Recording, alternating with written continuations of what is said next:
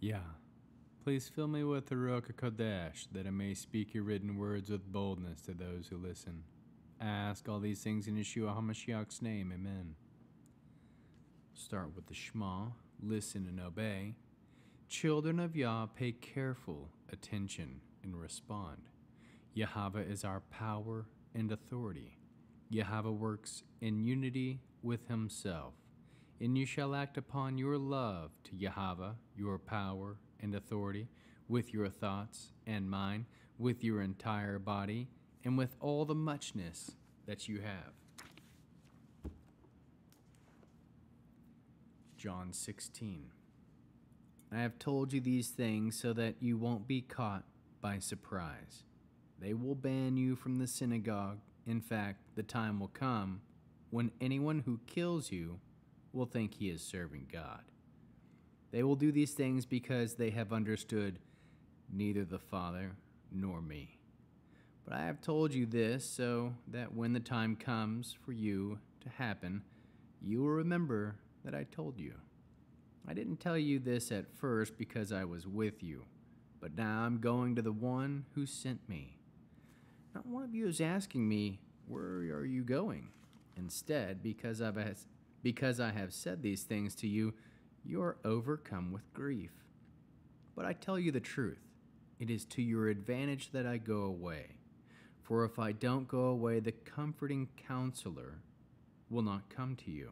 However, if I do go, I will send him to you.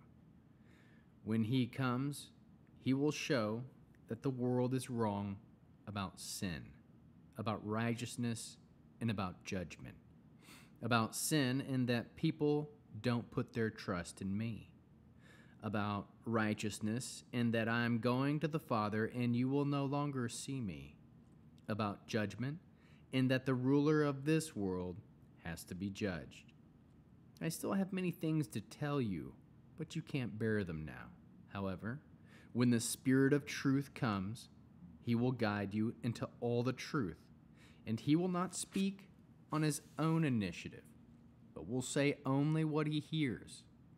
He will also announce to you the events of the future. He will glorify me, because he will receive from what is mine and announce it to you. Everything the Father has is mine. This is why I said that he receives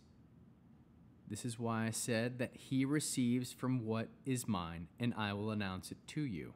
In a little while you will see me no more. Then, a little while later, you will see me. At this, some of his Talmudim said to one another, what is this that he's telling us? In a little while you won't see me, then a little while later you will see me, and I am going to my Father. They went on saying, what is this little while? We don't understand what he's talking about. Yeshua knew that they wanted to ask him, so he said to them, are you asking each other what I meant by saying, in a little while you won't see me, and then a little while later you will see me? Yes, it's true. I tell you that you will sob and mourn, and the world will rejoice. You will grieve, but your grief will be turned to joy. When a woman is giving birth, she is in pain because her time has come. But when the baby is born, she forgets her suffering out of joy that a child has come into the world. So you do indeed feel grief now, but I am going to see you again. Then your hearts will be full of joy, and no one will take your joy away from you. When that day comes, you won't ask anything of me. Yes, indeed, I tell you, whatever you ask from the Father, he will give you in my name. Till now, you haven't asked for anything in my name. Keep asking, and you will receive, so that your joy may be complete. I have said these things to you with the help of illustrations. However, a time is coming when I will no longer speak indirectly, but I will talk about the Father in plain language. When that day comes, you will ask in my name. I am not telling you that I will pray to the Father on your behalf, for the Father himself loves you, because you have loved me, and have believed that I came from God. I came from the Father and have come into the world. Again, I am leaving the world and returning to the Father." The Talmudim said to him, "Look, you are talking plainly now. You are not speaking indirectly at all. Now we know that you know everything, and that you don't need to have people put their questions into words. This makes us believe that you came from God." Yeshua answered, "Now you do believe? But a time is coming, indeed it has come already, when you will be scattered, each one looking out for himself, and you will leave me all alone. Yet I am not alone, because the Father is with me. I have said these things to you so that, united with me, you may have shalom. In the world you have trials, but be brave. I have conquered the world." Amen.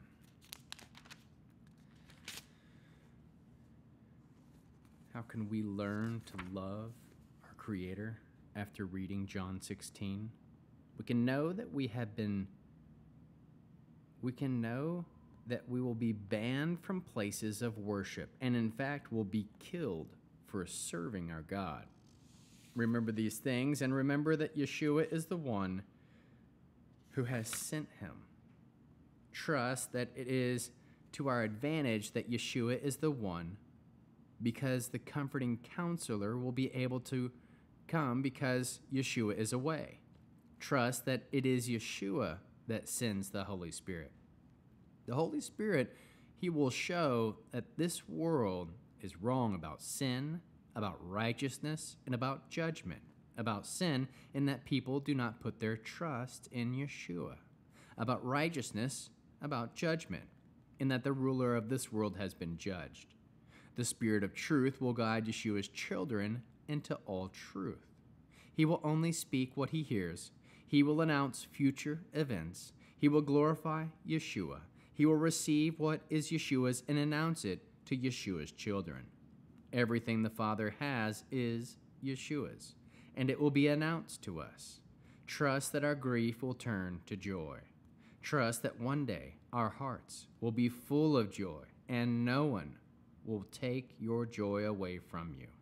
Trust that when that day comes, whatever Yeshua's children ask from the Father, he will give us in Yeshua's name. Trust that Yeshua says to keep asking, and we will receive, so that our joy may be complete. Trust that the Father loves us because we love Yeshua and believe that Yeshua comes from the Father, God. Trust that Yeshua knows everything. Trust that Yeshua is not alone, that the Father is with him. Trust that Yeshua has said these things so that united with Yeshua, we may have shalom, peace. Know that in the world we will have trials, but Yeshua tells us to be brave, that Yeshua has conquered the world. How can we love others? We can share this great truth about how others may have joy. Produce spiritual fruit, love, joy, peace, patience, kindness, goodness, faithfulness, gentleness, and self-control.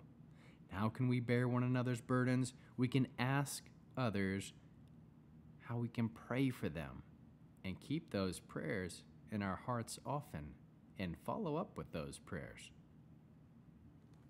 And with the Aaronic blessing, Yahweh will kneel before you presenting gifts, and he will guard you with a hedge of protection. Yahweh will illuminate the wholeness of his being toward you, bringing order, and he will provide you with love, sustenance, and friendship. Yahweh will lift up the wholeness of his being and look upon you and will set in place all you need to be whole and complete. Amen.